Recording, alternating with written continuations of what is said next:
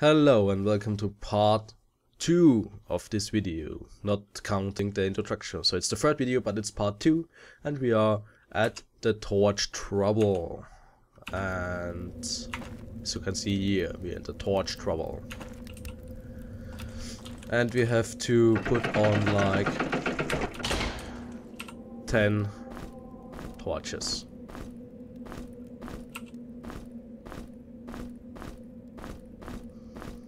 So we have like 10 torches. Can't be that hard, right? I mean, come on. Sorry.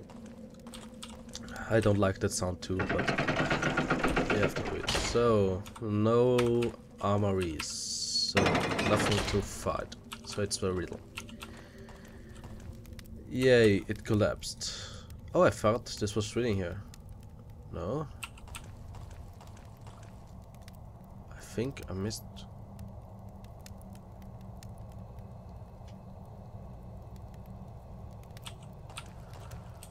Last time I got a scroll that told me that we have to go through the long creepy hall, but that's okay. So these are the cells.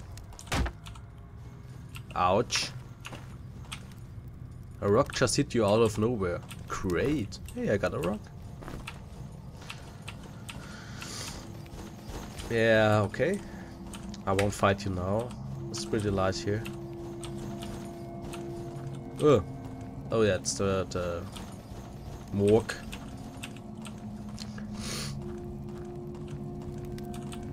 So that's the thingy, right? So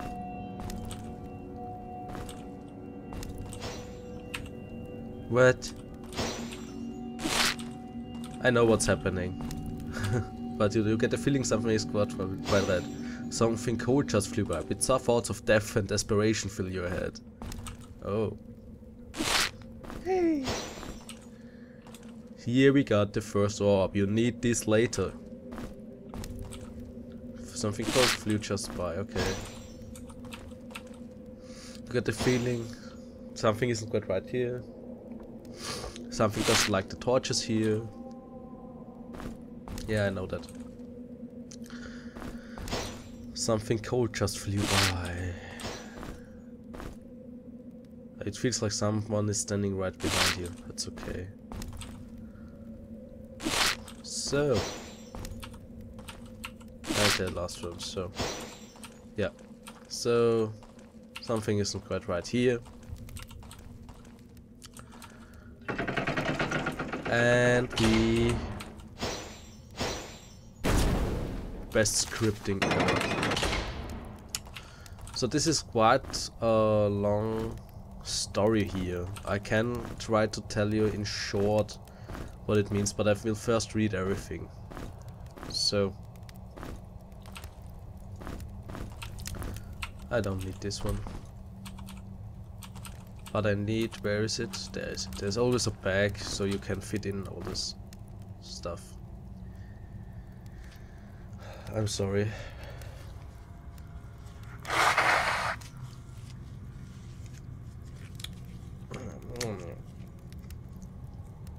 Yet Bear is not only weak. Oh no, that's wrong. We have to read from first. So, Low Trent's diary. We have received a new test subject this morning. He calls himself Clifford the Noble Knight. Pah. We'll see how noble this knight will remain after we have run the first alchemic tests on him. But at least we have a real human being now. That noisy skeleton is good for nothing. Our noble knight is not as much fun as I expected him to be. He is willing to cooperate and accepts each and every test we want him to take part in. How weak. I would have expected more resistance coming from a strong knight, but apparently prison life has made him apathic. Sorry. I got the impression that yet bears feeling sympathy for this weakling, Schwächling, okay. I hope that he will be able to concentrate on the specific importance of our task. I've decided to make things a little bit more interesting for me. Yesterday Clifford asked whether he could extinguish the torches in his cell so that he can sleep better in the dark.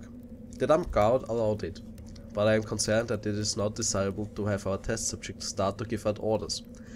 I therefore asked a mage to make sure that Clifford's cell is always properly illuminated. I could tell by the sadistic gaze of his eyes that I have asked the right person. He put a horrible spell on Clifford's cell that emits a burning bright light. I hope you can sleep well now, Clifford. P.S. I should have done the same with that damned skeleton. Ugh. I'm surrounded by morons, I guess. Clifford did not last very long in his cell. He has slowly melted to death in the bright light, and now everybody acts like this was not absolutely foreseeable. Sorry, it's all coming. It's all running out of my nose at the moment. I'm so sorry. Maybe I cut this out, maybe not.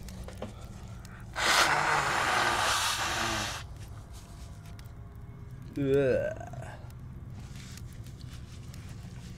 You see what I do for you, what I've been through. Foreseeable, genau. So, people don't understand that severe consequences are a requirement if you want to retain your power. It is not a nice little option you might consider, it's a must, or else you will have everybody stepping on you in no time. Unfortunately, Yetbe does not see it that way. He seems to be concerned that the punishment of Clifford was somehow wrong and will have negative effects on us. He is weak like Clifford. I don't think he has the potential of becoming a Grandmaster unless he changes soon. Yetbe is not only weak, now he has completely lost his mind. He accused me of being responsible for the death of Clifford. Not only that he even considered this is a problem, he also seriously believes that a ghost of Clifford is hunting us now. He babbled something about the torches in the Great Hall, but at this point I already stopped listening. Somehow this sneaky bastard knows that I am in possession of an ancient scroll on ghost banishment. I put it into my personal storage, just to make sure it stays there safely until we really might need it. I'm not willing to waste this on some imaginary friend of Yetbe. I hope I will still remember the new combination for the lock after the party. If not, I will have to use a potion of guidance. If I'm drunk when I return, I will put an end to the stupid skeleton. We should have all the ingredients in the lab to create some lightning bombs. So, and this is the important part. So, there is a ghost that doesn't want light, but our task is to put on some light. So this is a problem, right? Wrong, it's not a problem, we can do this. It's actually quite easy, if you know how. So, the laboratory, that's important too. So, I need one potion of guidance and something else. Oh, come on. So I make like 3 or 4 bombs. I think you could actually fudge this up here if you are not paying attention to what's happening, because you need some potions here. This is important. This is really important, okay? Lightning bomb. Take 1 flask, 2 herder cups, 3 cave nettles. Make spell in motor, do not drop, throw at target, happy shocking. Okay. So, thing is, it's quite easy. So, we have the herder cups now. There are the slime bowls. These are the herder cups. So, I think there is actually... Oh, it doesn't work this way. I hate it. So, we need this then. 2 herder caps, 1 flask, and so you can make like 5 of them. It's more as enough. I hate it. So 2 and 3, 1, 2, 3. So first bomb. 1, 2, 3. Second bomb. 1, 2, 1, 2, 3. Third bomb, and I only have 1 herder cup left, I think. This was... no, there's 1 more. So. Come on, we can do this. 1, 2... 1, 2, 3. Oh, so there are more of them than we need. Okay. We need this for our skeleton now. Because, as you will see, so we got this, and so there we go back here.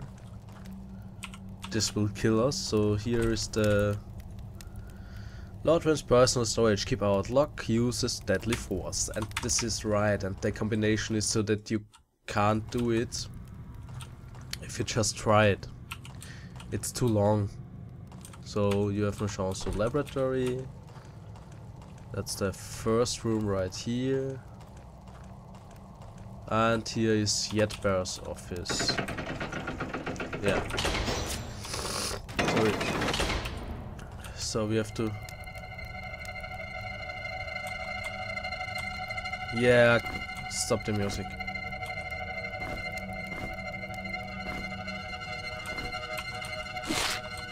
Yeah, it's okay. I don't appreciate this stuff, so... Oh, we can do it here, so... sorry. So, no one needs this. We only need the entries, so 5 of 5, but I only have 4. No one is here, so... 3, 5, 4, 2, 1. We have gotten a new test subject, as we called him here today. His name is Clifford, and he seems to be the guy who was in the wrong place at the wrong time, as one says. He's a kind person. I hope that Lord Wond is not too cruel with him. I don't think he deserves the mistreatment in this place, but I'm happy that we have at least one mental sane test subject that is willingly participating. I better make sure that Lord Wond does not get the chances to spend time with him alone. I will hide my blue gem required for the old unlock system behind one of the top recipes in the Great Hall. So this is this thingy here. Lord Wond is a madman. He punished Clifford to death only because he asked for a simple favor. Apparently Lord Wond ordered a mage to illuminate his cell with a bright dangerous light that slowly cooked Clifford to death. His cell is still illuminated now, even after he's gone. During the last days I could hear his screams when passing the cell block, begging for darkness. I was present when he was struggling with Exodus, and at the moment his body collapsed. I could swear that I saw a dark mist emerging from his corpse. This is not good. Absolutely not. I know what I saw, and although nobody believes me, this is the truth. We are haunted by the ghost of Clifford. His gruesome death was bound these spirits to this place. I have proof. Go to the main hall and try to light one of the torches. The ghost of Clifford will extinguish it at once. I can only assume that the same would happen with the torch in this cell, as this was his place of death, but it was still locked. Until his death he wished for nothing more than darkness. Therefore his ghost is now attracted to torches, and he will try to keep them unlit. I still feel guilty having not stood up against Lord Wond and his mistreatment of our prisoner. Gosh. I hate it. I really hate it.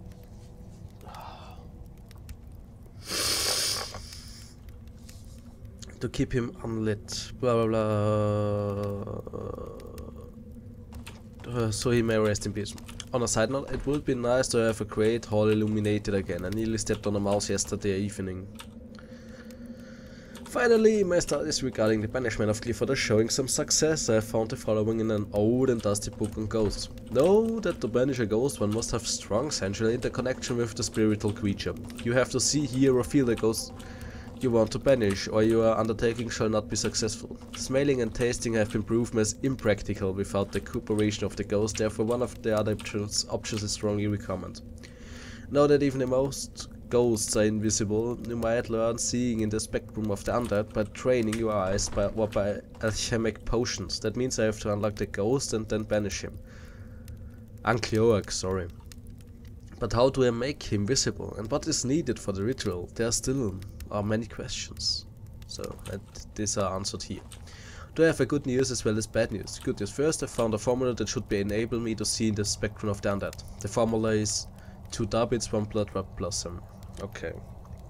We should have everything ready in the lab, just Bloodrub Blossom is missing. But I might ask Gilbert, he probably still has some leftovers from glass. I will try the formula after the party when everybody is sleeping. Bad news is I've come to know that our own Lord Run should be in possession of a description of a ritual on ghost banishment, and he did not even mention it to me. I confronted him about this other day and he was stubborn as expected. I assume he has locked away the ritual description in his personal storage. I already tried to tamper with the lock, but I nearly got electrocuted. I have to be careful, yeah. So, if you fast forward it, the thing is, we need a potion to see the ghost, and we know how to make this potion. All we need is Wagner blossom, which we can get from here. So 3, 3, 1, 3, or at least there are only 3. So, dear diary, today was a good day. A new prisoner was brought to us for testing purposes. Now I know how new test subject needs to be handled in the alchemy testing process. When we require new subjects, they are brought to us by the guards. It's only allowed to speak to the prisoner or to perform tests if a guard is present. But yet Bear has told me that there is still another way to open the cells. If you put 2 blue gems in the eyes of the statue anymore, gold cells will open at once. Apparently this is an old mechanism that the guard have forgotten about. Awesome, but unfortunately I am not able to try this by myself, as only Yetbear and Lotran have 1 gem each. Today was a good day. I learned how to create a new potion. It's called the Potion of Guidance, and it will help me with my studies because it forces the mind to focus only on important things. Yetbear told me that it also enables you to see special markings left behind by other alchemists. Cool. I better write down the formula so I don't forget it. 2 milkweed, 1 cream cap. More tomorrow. Blah. Dear diary, today was not so good. I guess our new test subject died recently and Lotran and Yetbear had dispute about it today. It seems that Yetbear thinks that Lotran is responsible for the death of the subject and now thinks his ghost is hunting us. They are not talking to each other anymore. I don't really believe in ghosts, but Yetbear is right concerning the torches. You cannot light any torches in the Great Hall anymore. They extinguish themselves within seconds, and I really get an eerie feeling in this place. Spooky. Our maintenance will take care of it. That skeleton is nasty. It always shouts at me and tries to grab me through the portcullis. Today it said strange things about my mother I did not fully understand. Lotran already told me he might get rid of him. I hope he does, although I wonder how he is planning to do this without proper equipment. This might be dangerous. So, 2 cream caps and milkweed, which is also here. So 1, 2. Oh, yeah. Boy, so we got this. This is quite important. So now we can go into the personal store.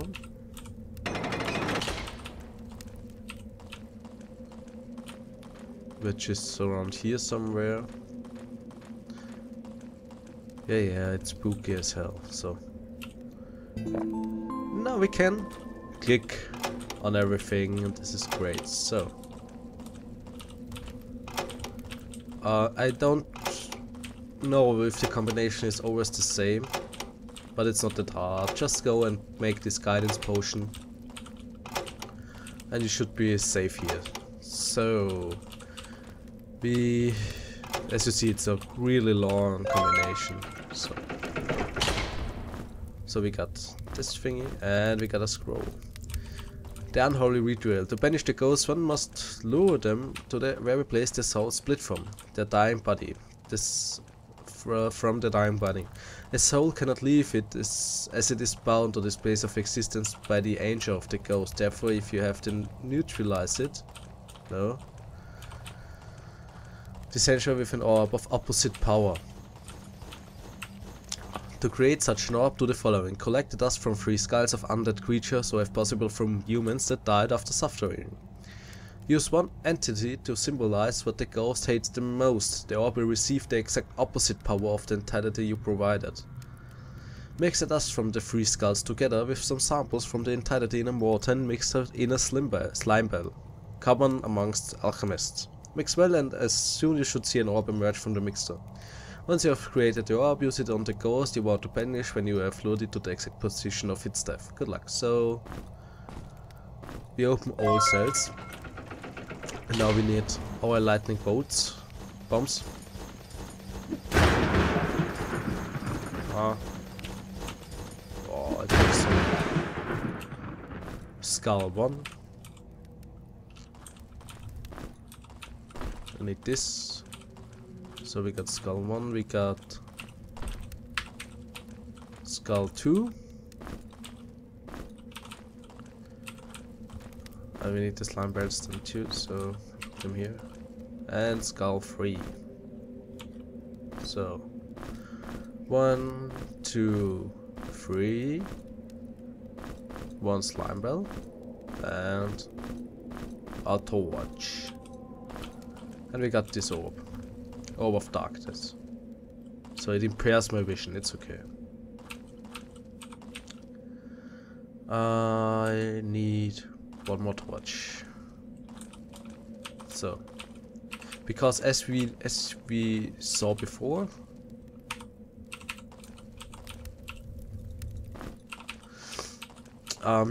he puts out every light source, right? Oh, I need this too, right? So what was this? 1, 2, 1, I think. Yeah. So ghost visibility potion. Now I can see the undead. And he's coming. He won't hurt me. That's a great thing. So when he stands here. And that's how you kill a ghost.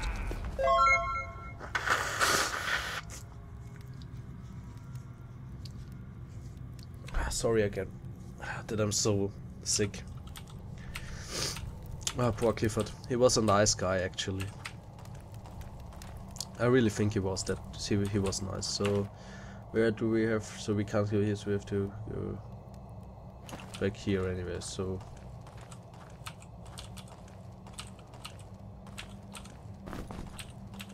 and now what we have to do is put back on this torches. And we are done. I hope you liked this walkthrough of the torch level. And I've seen on the forum that many people found it quite hard. It's actually not that hard if you know what to do. You have to read like everything in this game. It's the only thing that you need to know. So, and I will be going right down there. So we save here. The prison wall is great. Yes, I want to save it here. Save. What was the next? I think it was with the compass. Let's check it out. So, yeah, it's like, yeah, okay, it's the storage room, storage slum. So I hope you enjoyed it. See you in the next video. Yeah, sorry, leave a comment or like the video or subscribe to my channel if you liked it. I hope I could help you if you were watching this for the walkthrough of this level, and see you in the next level when you need help or because you liked me. So bye.